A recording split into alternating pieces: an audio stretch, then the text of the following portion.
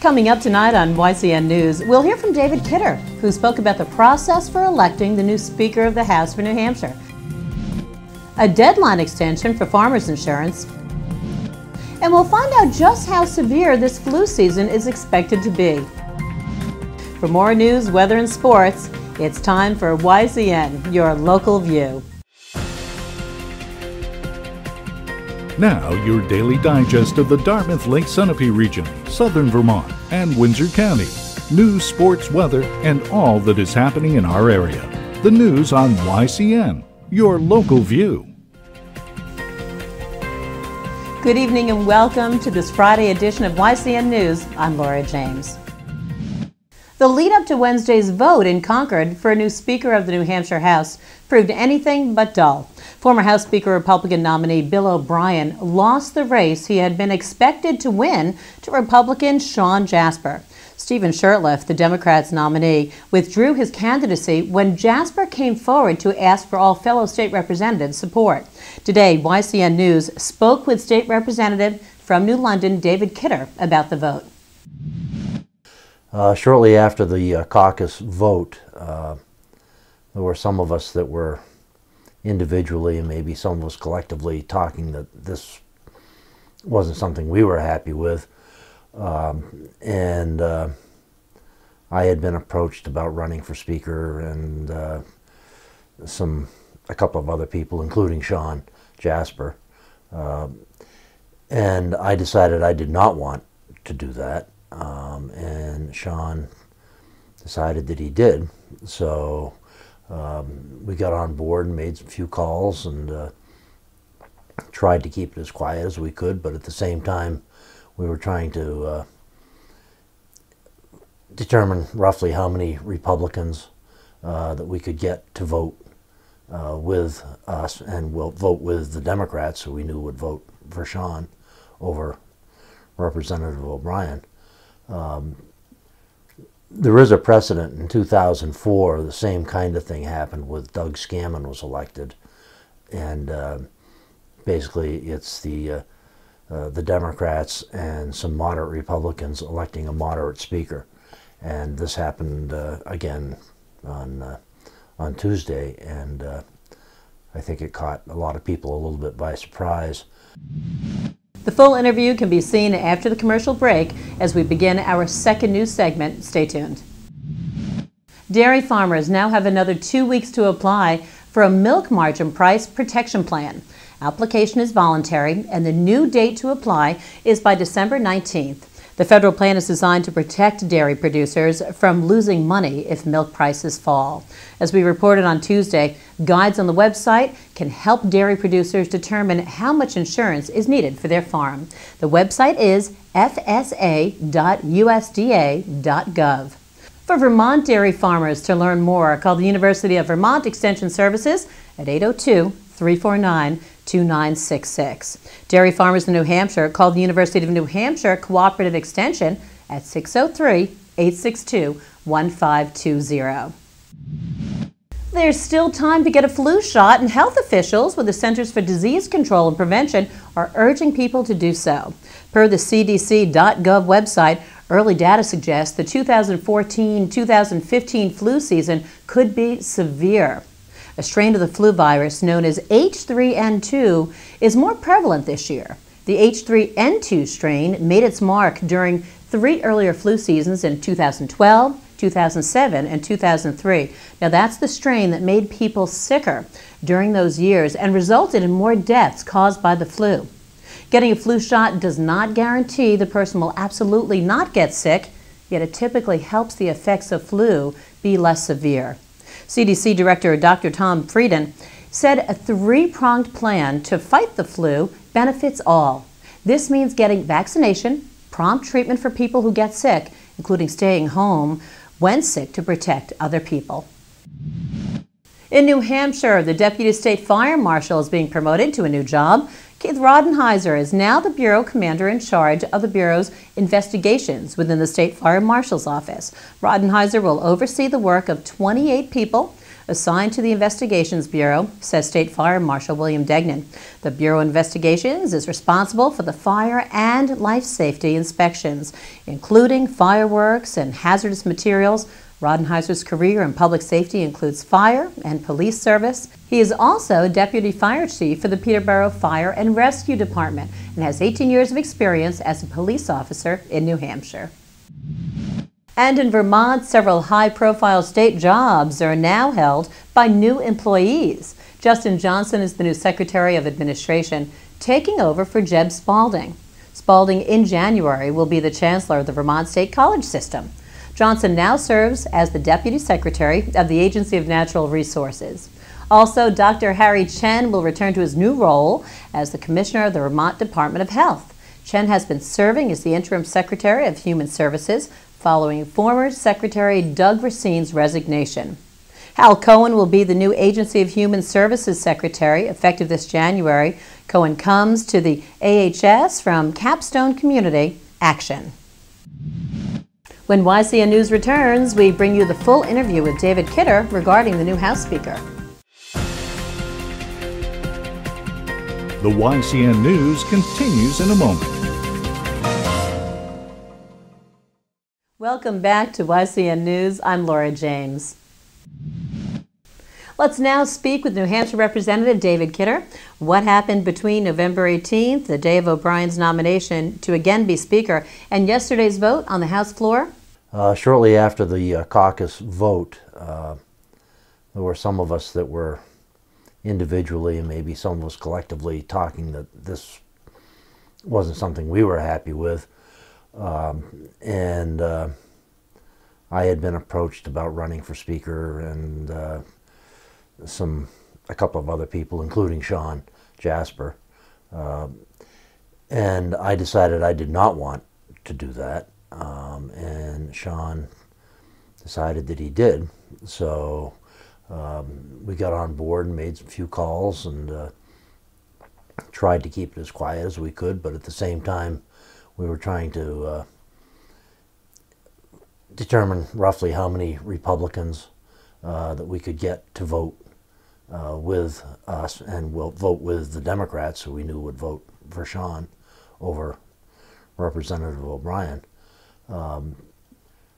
There is a precedent. In 2004, the same kind of thing happened with Doug Scammon was elected, and basically it's the Democrats and some moderate Republicans electing a moderate speaker, and this happened again on Tuesday, and I think it caught a lot of people a little bit by surprise.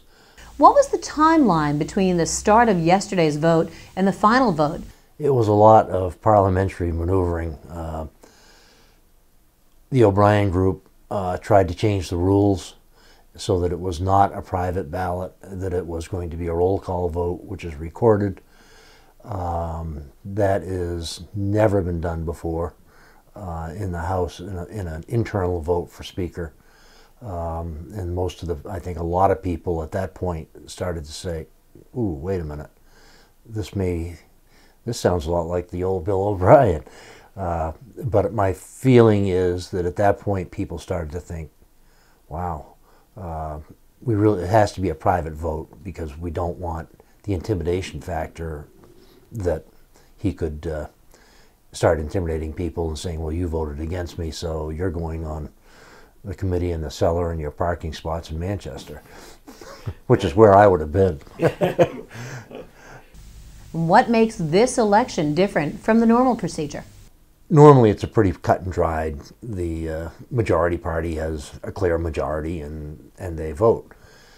The Republican Party at this point is somewhat disjointed, and there are folks that support Representative O'Brien, and there are some of us that don't, and feel that we need a more bipartisan approach to doing things, in everybody working together. I tell the story of my first term when Doug Scammon was elected in a very similar situation. And for the first 6 months I was there on the Commerce Committee, I didn't know who was a Republican or a Democrat, and I didn't care. It didn't matter. So I think that we really needed to have a change. The last few times it's been either Terry Norelli or Bill O'Brien, and I think this is a very positive change for the people of New Hampshire and a great change for the House. And I think the House, in its collective wisdom, saw that and sensed that and voted appropriately. What message does Jasper's win over O'Brien send to other New Hampshire lawmakers? I think the message is that we're going to try and work together and solve some problems. Sean is clearly a true Republican, and like he said on the floor, he said the chairman will be Republicans, the vice chairs will be Republicans, but he and Steve Shurtleff, who is the Democratic, the minority leader at this point, have a really good relationship, have known each other for years, and I think we can all feel like we can all work together, and hopefully we can solve some of the pressing problems of the state of New Hampshire. What about to residents and business owners? There's hope, you know. With Christmas and other winter holidays right around the corner, we visit today with a service group that's got the right spirit. The Claremont Rotary Club is making a strong revival in this city. Lynn Gerard, Golden Cross Ambulance, here at the Common Man in Claremont, New Hampshire. We have a tree decorating contest going on here at the Common Man, and the Rotary Club is going to put a tree in the contest. The Claremont Rotary Club is a new club in the area, and we're trying to settle our heels in and build a strong foundation. And right now we're looking for membership, we're looking for awareness, we're looking to build relations. We want folks to know that we're here. We want to be part of the community and to offer support where the community needs support. Unlike other clubs, the Rotary Club is community-based, so we will help young people, old people. Rotarians are a wonderful organization. We're always looking for new people, and to remember that even though we're working toward our local community, Rotary is an international organization, and one of the things that Rotary has done and is remarkable is their effort to stamp out polio. The Log Cabin Nursery here in town were wonderful, providing us with some fabulous mid-size wreaths that were very affordable to us. We were then able to get together as a Rotarian group and put the decorations on and sell them. And as of today, we had started with 100 wreaths. Every one of them has been sold and delivered. I'm hoping that this project is going to net us approximately $1,000. And next year, if I do a little more homework and we purchase the ribbons and the cones and the supplies, it's possible that our efforts could reap more. Of the wreaths that I personally sold, I had folks that reached out to me and said, we are looking for somebody, an organization that we can support. We want to purchase our holiday wreath, and I was able to fulfill that need. Our thanks to the Claremont Rotary Club for their work on the community's behalf. When YCN News returns, we'll join Kearsarge Chronicles' Sean Bowman. The YCN News continues in a moment. Welcome back to YCN News. I'm Laura James. Let's join Matt McDonald for weather and sports. Thanks, Laura. Tonight, be careful driving as we will have snow and sleet and possible freezing rain. Lows will be around 28. On Saturday, we will have rain showers before noon. Highs will be near 37 degrees. That night, rain is likely with lows around 24. Sunday should be sunny with highs near 28. And Sunday night should be mostly clear with lows around 12 degrees. Snow Country Snapshot is brought to you by Bubba's Bar and Grill in Newbury, New Hampshire. And we're back. Ski season is underway. Hallie O'Brien here with the Snow Country Snapshot at Bretton Woods in New Hampshire, the largest ski area in New Hampshire. And their snow and grooming is top notch. I know this because the readers of Ski Magazine voted them #1 for snow and grooming 2 years running. And it's because of machines like this. Last week's fresh snow got us pumped up for a strong start to the ski season, and the snowmakers have covered miles of big mountain trails. So if you want some early season action, the slopes are ready. Mount Sunapee has long top-to-bottom slopes off the main mountain and easier terrain on their south peak. They have up to 4 miles of trails, while Pat's Peak returns Saturday with more than half their terrain. What makes you want to be a groomer here? It started off in the terrain parks, and I was a little too picky with how I wanted the machine run, so they said, you want it done that way? Go ahead and do it yourself. Favorite part of the job? I spend a lot of times building terrain parks. You know, when you're getting out of the CAD at 8 in the morning, all the kids running out, boy, want to know what's new in the park, and I like it. You're like the terrain park Santa Claus. Okemo just installed a brand new 6-pack high-speed bubble chair, which means it's protecting you from the elements from bottom to top. Stratton picks up another 4 inches of snow on Wednesday, and they'll top that off with snowmaking the rest of the week. The Stratton gondola and high-speed 6-pack chairs are already turning. I'm Hallie O'Brien. This is the Snow Country Snapshot, and we'll see you next week. What do you think this button does? And now let's take a look at our community calendar. There are some holiday events tomorrow. In Springfield, Vermont, check out the St. Nicholas Bazaar at the Holy Trinity Orthodox Church starting at 8 a.m. The Holiday Craft Expo will happen tomorrow in Charlestown, New Hampshire starting at 9 a.m. at the Town Hall. A winter fair will happen in Quechee, Vermont at the Upper Valley Waldorf School from 10 a.m. to 2 p.m. Remember, you can submit local events from your community by sending them to news@ycnnow.com. Turning to Manchester Monarchs news, just a reminder that there will be 2 games this week. Tonight is the first game. The Monarchs are facing Portland at the Cross Insurance Arena in Portland, Maine starting at 7 p.m.